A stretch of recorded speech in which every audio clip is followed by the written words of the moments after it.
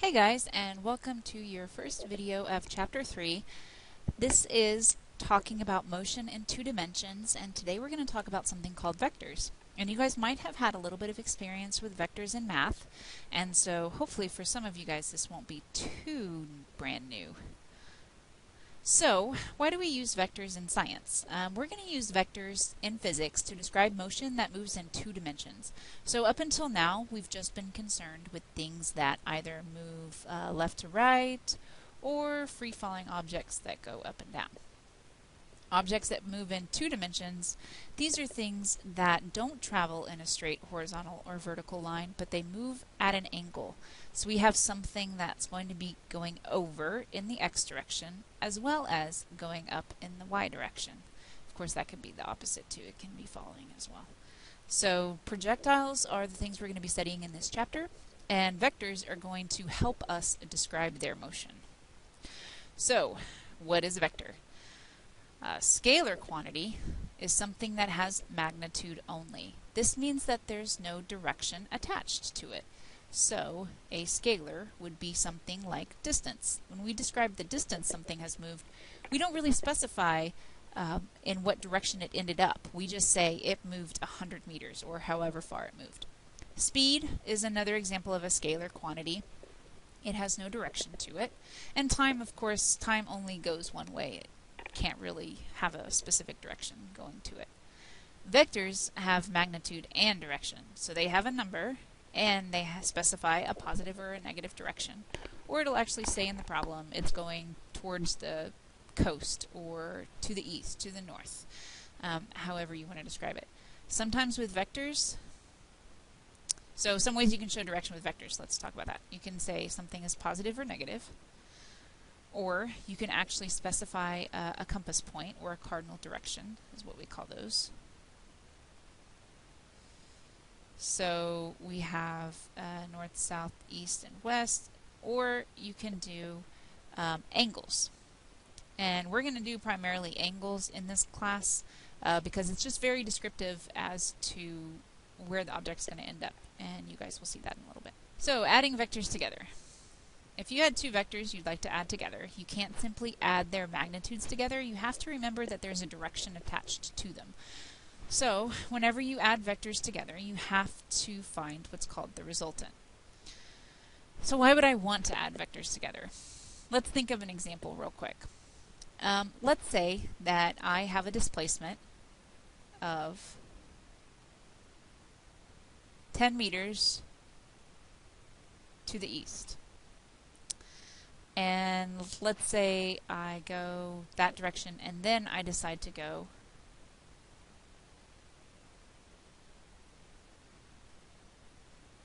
"20 meters west.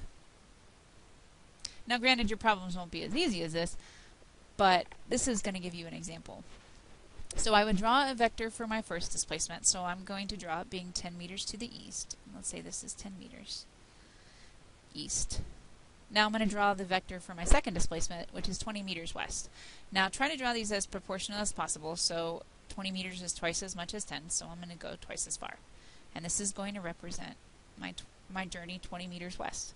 We've already been doing this in this class. I've been drawing vectors and showing you guys the path that stuff is traveling. We just haven't been calling it a vector. So if I were to add these two vectors together, we've got 10 meters this way and 20 meters this way. The resultant here would be a vector going 10 meters west. Because I ended up here, and this is where I started. Alright, let's look at one that isn't in a straight line like this. So, consider a student walking to school. He walks 1,000 meters east to the store first, shown by this vector here. And then he walks 1,000 meters north to the school. So his trip is composed of two vectors, one going to the east and one going north, that you can draw like this. So the resultant, if I wanted to add those two vectors together and figure out the student's displacement, I would draw my resultant from starting at the tail of my last vector, tail of my first vector, to the head of my last vector.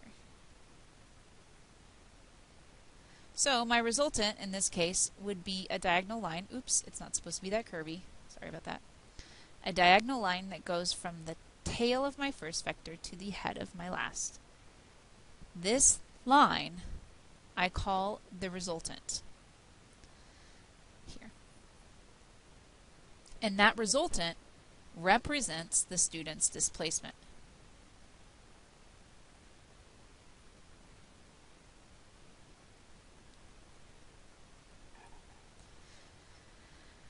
Now, oops, let's go back here. To actually solve this value for your resultant, hopefully you guys can see that this is a right triangle, and we would need to do a little bit of Pythagorean theorem to figure out what the actual magnitude of my resultant would be, to figure out what the actual number would be. The direction we're going to talk about in a little bit here. So that previous example was pretty straightforward because there were only two vectors, but what if you had a lot?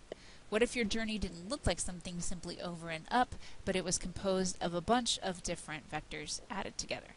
Well, you're still going to do the same thing. You're still going to draw your resultant as being from the tail of your first to the head of your last vector. So in this case, it looks like that.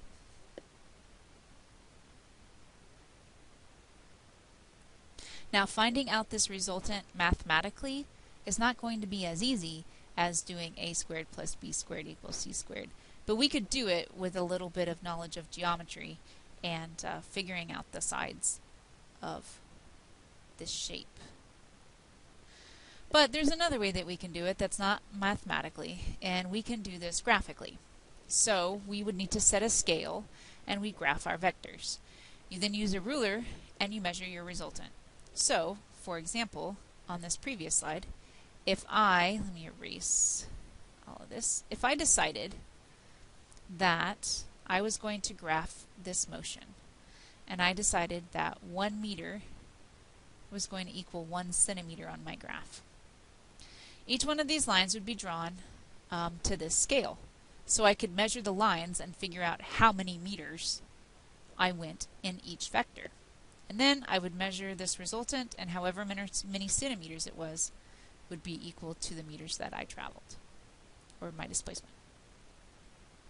So we're going to get some practice doing graphic method in class. The mathematical way I think is much easier, but I feel like students need to know how to do both. So this just explains the graphical method in a little bit more detail. Like I said, we're going to do some practice with that in class, but that's just setting a scale and actually measuring it. So a couple of rules to remember whenever we measure vectors together. The first one is that they have to be added head to tail. This means the arrowhead of one has to be touching the tail of the other. Adding vectors together like this is wrong.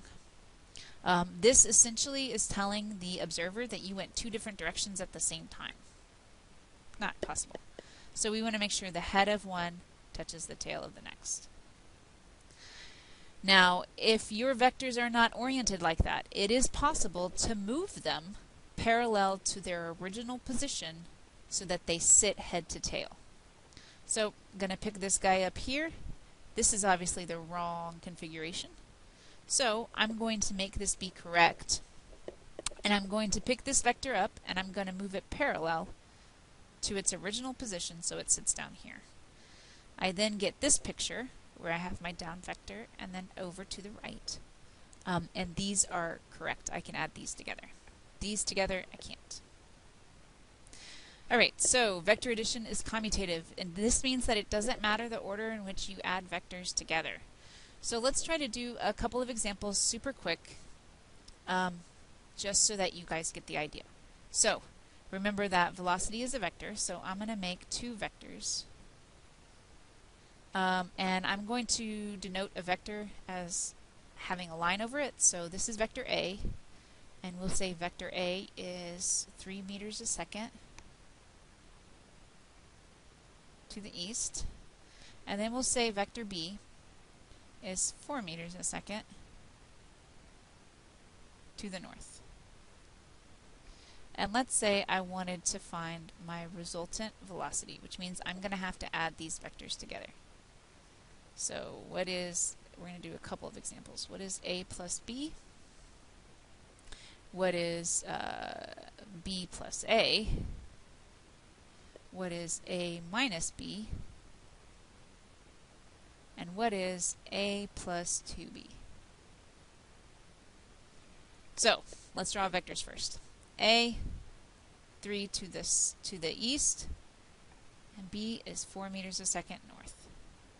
Now luckily this makes a nice right triangle, so my resultant is found by doing Pythagorean.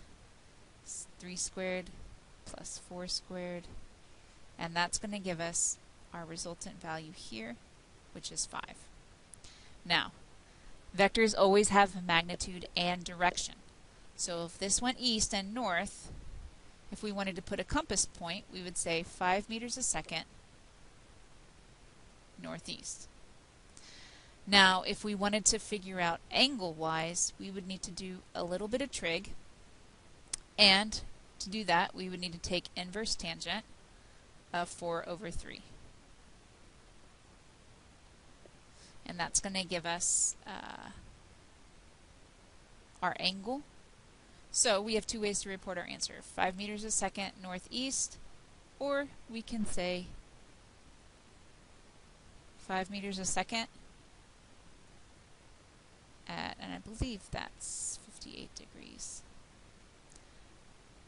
north of east, right? If this is like our origin, our compass point origin, this is going east, well, my resulting vector is actually traveling north of east by 58 degrees. That's the most accurate and most correct way to report that answer. So let's look at b plus a super fast. B plus a, same thing, except now you're going to go up first, 4, and then over 3. What you guys can hopefully see is that you're going to end up with the same resultant.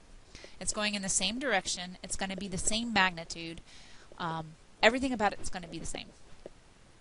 So because of that, vector addition is commutative. So this is 5 meters per second again. All right, let's look at this one, a minus b. So vector a minus vector b. Subtracting a vector is like adding the negative of that vector, so these two things are the same, right? So when you add the negative of a vector, remember that in physics, negativity just shows direction. So it's going to be the same exact vector, except instead of going north, it's going to go south. You'll add that together. What you guys will see is you're going to get the same resultant. You're just going to end up with a different direction. So instead of it being 58 degrees north of east, it will be 58 degrees south of east. And then the last one, what is a plus 2b? Now whenever you have a vector and you're multiplying it by a number, all you're doing is increasing the magnitude of that vector. So b is 4, 2b would be 8. And you're going to do the same operation. So 3 meters to the east, and now 8 meters to the north. Now, you would find your resultant by doing Pythagorean.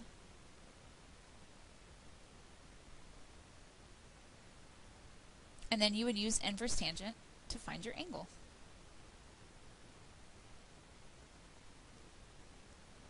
Alright, go ahead and do that one on your own, guys. Remember to bring your textbook on Wednesday to class, and we will do a lot more practice adding vectors together then. Have a good night.